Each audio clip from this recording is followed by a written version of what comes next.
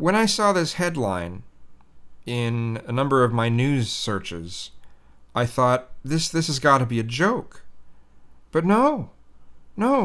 Found dozens of sources for it, and decided, well, let's look up to see whether there's a video of it. And lo and behold, there it is. This is a guy who is completely clueless as to what this is Trump's let them eat cake moment.